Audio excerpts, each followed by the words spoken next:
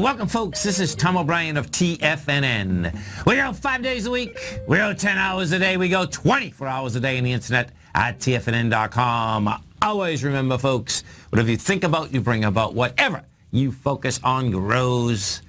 It's a TGIF, folks. Let's make it a great one. Live in faith that the whole world is on your side as long as you are true to the best that is in you.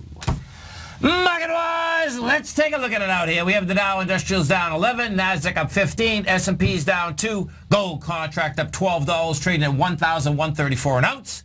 Silver up 13 cents at $14.57 an ounce. Platinum up 18 at $1,018 an ounce. Copper up a penny at $2.33 a pound. Light sweet crude got action underneath it. Up $2.79. Wide price spread, accelerated volume, all of the above at 45.34 a barrel. Bonds, you had the 10-year down 4 ticks, 127.26. 30-year down 10 at 156.18. Now, in both cases, folks, we're switching from the September to the December contract, but they didn't hold price and they had lighter volume. So that's saying that, bottom line, the lows of yesterday are going to get tested again. King dollar up 463 ticks, trading at 96.11. The euro down 58 at 111, and the yen up a half a penny at 121.44. Our phone number is 877-927-6648. It was called, folks. Want to know what's going on in your world? In the world of the S&Ps, let's take a look at them. What do you have out here? Bottom line, folks, I got my man, Mr. Dave White, our technology expert at TFNN, right beside me here. We're going to go through this market first. Then we're going to go through some tech. So what we have out here today is this. You closed at 199.24. The high of yesterday is 199.42. We did volume of 140 million. You did 274. You got over the high, closed underneath it. Bottom line, that's saying that is a failure at a high. You go into the NDX 100. What do we have? It's going to be the exact same type of setup. NDX 100 almost made it, actually. NDX just had to get to 71. It got to 106, closed at 105.66.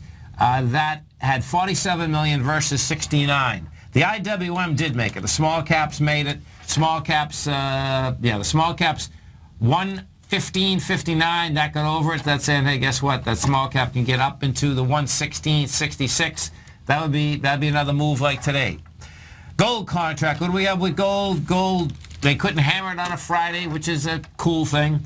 Bottom line is that we're going to need more volume. You need more price spread. Not bad out here today. 1140 to 1123. You had volume of 140,000 contracts. You're inside the larger trading range, so that's 1169, but what you are going to want to see is that wide price spread, accelerated volume. Silver's hanging on by a thread. Silver just made it back inside the range. The range we're talking about is 1434. You're at 1455. Now, this is where it gets dicey for me, and this is where it's going on. So if we take a look at the bonds, what you have is this. The 10-year on the September contract, we did 1.1 million. We got to a price point of 1128, but we didn't hold price. You're going into 2.8. It's like, okay, man, that means the lows of yesterday are going to get tested. Or is it an ABC structure on the way down? Okay, so I'm going to go from here. That's 1.1 because today is the actual. This is. There's only a couple days, folks, that you get the same amount of volume in the roll, meaning that you don't have to roll. Okay, the roll's next week. But you can see, now I'm going over to the December contract, and you almost have the same amount. We have 911,000 contracts in the December. We had, what, 1.1 in the September. Same setup, though. So it's like, man, Monday's going to be a trip. So it's, you know. I'm looking at that dollar index, and I wished that I got a clear signal today. I got yet another ambiguous signal at 96.30 on the dollar contract. It went up there, it touched it today. Yeah. But it didn't pull off and blow down lower. It didn't blow higher, and I'm figuring that probably Monday we're going to get a good signal on that one. Well, and so what you had with the dollar is this. The dollar is up 458 ticks. You're at 96.11. It had failed yesterday, and it failed pretty good yesterday. Okay, yesterday we had done 55,000. Well, that wasn't bad. 55,000 versus 61. What you have today is that it just went into the downdraft from the 12th. That is 68,000 versus 45. So, yeah, I mean, next week is going to be a number. There's no doubt about it, man. No doubt about it. We talked a couple of weeks ago about filling that gap on the TLT. Yeah. So I mean, it kind of got up to there. The TLT is the 20 plus. Okay.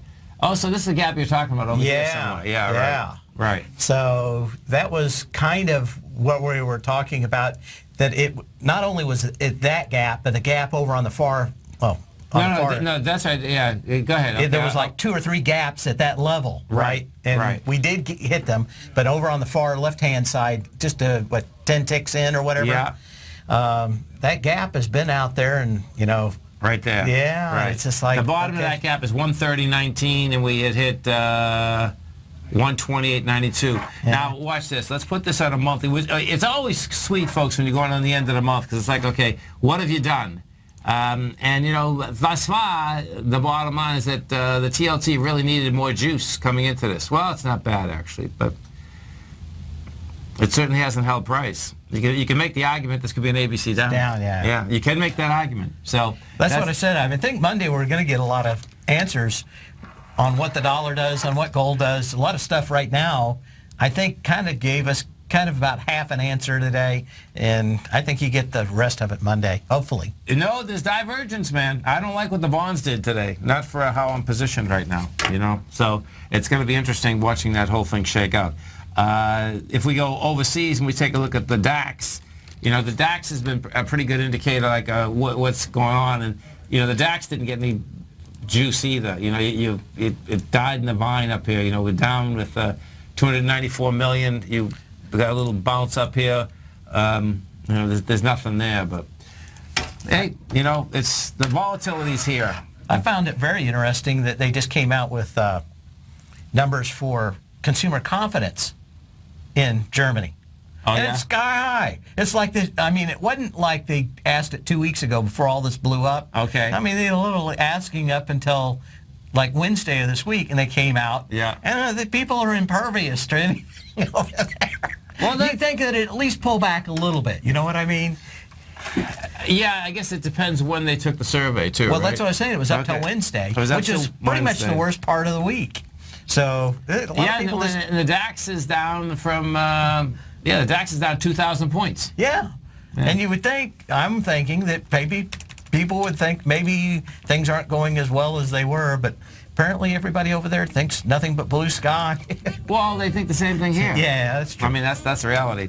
Dave White, Tom O'Brien, you stay right there, folks. We're going to get coming right back. Dow Industrials finished down 11. Everything else, folks, coming into these futures closing at 415. They got them in the positive bracket. You got the S&Ps up 1/2 a point. The NQs are up 5 points. We're going to be right back.